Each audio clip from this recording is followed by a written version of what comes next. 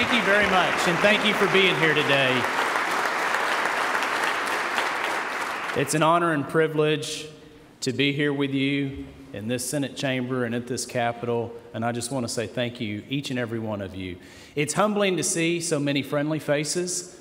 Lieutenant Governor-elect, thank you for your friendship, and I look forward to working with you in the coming years.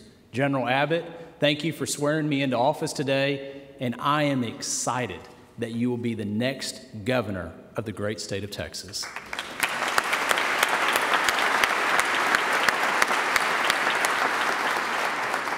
Ever since I was a young boy, I've known our state was a very special place. Growing up as a sixth-generation Texan on land that has been in my family since the mid-1800s, I was taught the values of hard work, a can-do attitude, and gained an appreciation for God's awesome handiwork. Texas has given me so much, from a distinct pride of place and desire to serve others, to a wife who exemplifies beauty, strength, and a modern-day supermom. Dara is the absolute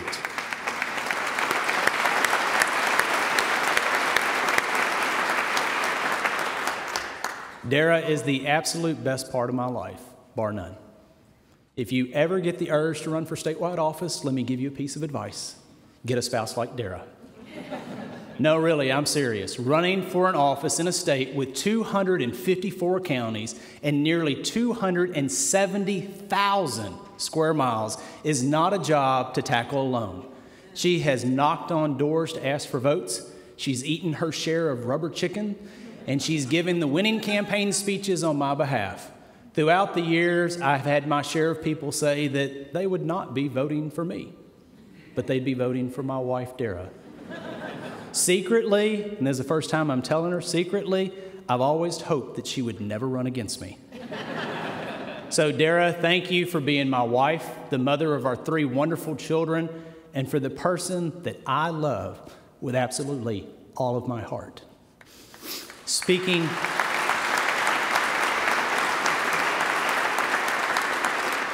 Speaking of our children, a guy couldn't ask for better kids than Claire, Julia, and Jonah, or at least on most days.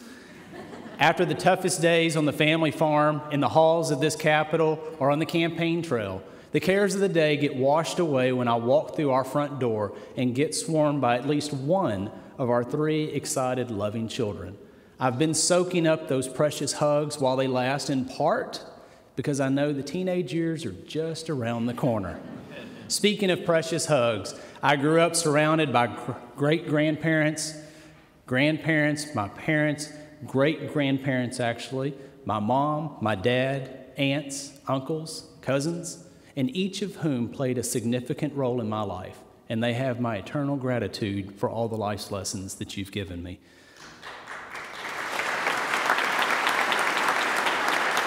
In part, I'm grateful most for them listening to my very long-winded stories as a child, and sometimes, well, as an adult too. You've also listened to my off-the-handcuff jokes, but most importantly, I'm truly grateful for the role that you played in my life and the value life lessons that you've taught me. As the grandson of a Baptist preacher, I grew up surrounded by people of faith. Life is full of deep valleys and high ridges that seem impassable. Yet our faith is a bridge across all the lows and the highs in life. It is the value of faith above all else that Dara and I try to instill in our children, Claire, Julia, and Jonah. We strongly believe that no matter what we say as parents, it is their faith that will serve as the foundation upon which all else is built and will act as a compass that will guide them in the challenges of life. Growing up in a hot, humid summers on that farm in Hockley, Texas, where the days started long before the sunrise and ended long after the sun set, they have left a mark on me. As the son and grandson of farmers, I grew up knowing that the day was not finished until the job was done. Yet the most meaningful lessons that they taught me was how a person's handshake is his word and his bond. It was on that farm where I learned that nothing else is more important than character, honesty, integrity, loyalty, and family. Today, I especially want to thank my grandparents, Lowell and Betty Thompson, I especially want to thank my grandparents, A.B. and Faye Hegar, each of whom played a significant role in my life. I also want to thank my parents, Glenn and Connie Hegar, who have put up with my good, my bad, and everything in between. Trust me, I know the task of being a parent is never easy, and their task was probably a little more challenging than most. I want to especially express a thank you to my in-laws, Vic and Carolyn Grisby.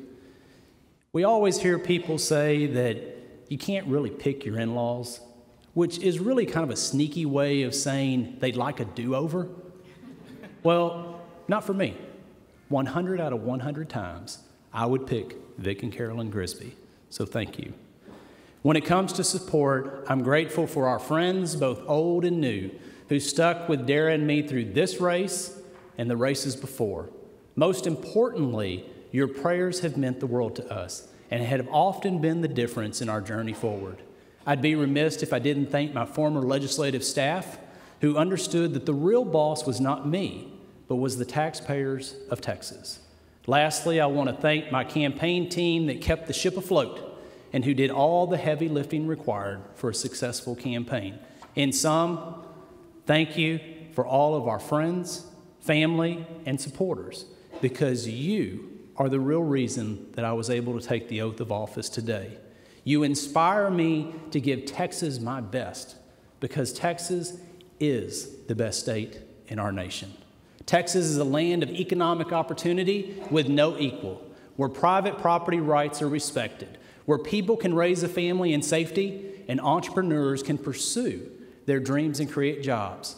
Over the past 6 years, Texas entrepreneurs have created 1.1 million new jobs, which is over 2/3 of the net new jobs in our nation. And I'll repeat, over 2/3 of the net new jobs in our nation. The overall strength of our economy has contributed to better than expected revenue growth in recent years. In fact, sales tax collections grew 40% from 2010 to 2014. It is no surprise that Texas has been ranked as the best place to do business for the 10th year in a row. With that success and that opportunity it represents, it is no wonder that nearly 500 more people moved to Texas than have typically left on an average day in the past several years. Like I've said before, if you're headed to Texas and you have a strong work ethic, the red carpet is rolled out. But if you want to change Texas, then you can turn around and go right back home.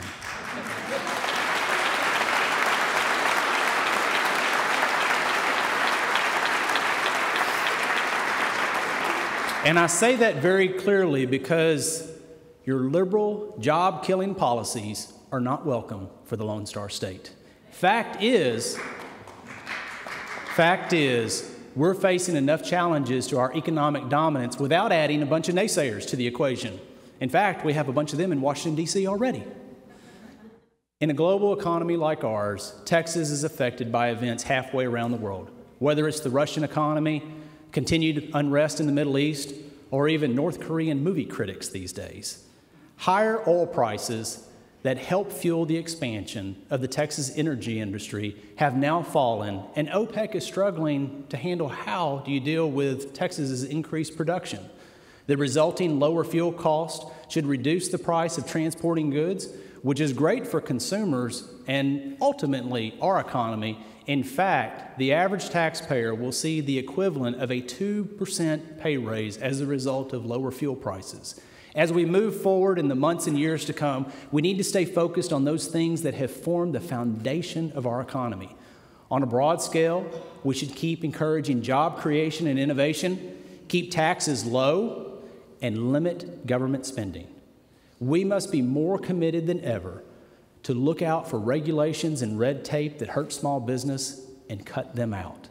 When it comes to the office of the Comptroller, our role is to continue economic strength of our state. We will focus more than ever on customer service. When it comes to our priorities in the office of the Comptroller, we will focus on our core constitutional functions that include tax collection, accounting, and providing a clear revenue estimate to legislators. We'll continue to root out waste, fraud, inefficiency in state government to maximize shareholder value for who? The taxpayer. We'll shine an even brighter light on transparency, on taxes and spending to make government even more accountable to the taxpayers. We will never forget that who we work for is the taxpayer, and it's not the other way around. Our job is to handle the basics and then get out of the way. Could you imagine if America would look like today if the federal government adopted the fundamental precepts of the Texas model?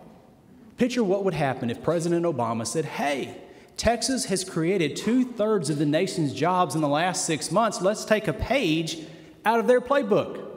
Well, I wouldn't hold my breath. For whatever reason, the federal government seems committed to limiting economic opportunity. And that's why we have to work even harder to keep Texas right on track. I can assure you that my team in the Comptroller's office and I will do everything in our power to keep the Texas economy on track. I'm honored to have the chance to work with incoming Governor Abbott and Lieutenant Governor Patrick to keep Texas on its unprecedented run. Together, we will take Texas to an even higher level of prosperity. Together, we will put our bosses, the taxpayers, first. Together, we will ensure that Texas remains to the nation and the world an example of personal freedom, game-changing innovation, and unlimited opportunity. So I say now, let's roll up our sleeves and get to work. Why? Because our children's future is waiting.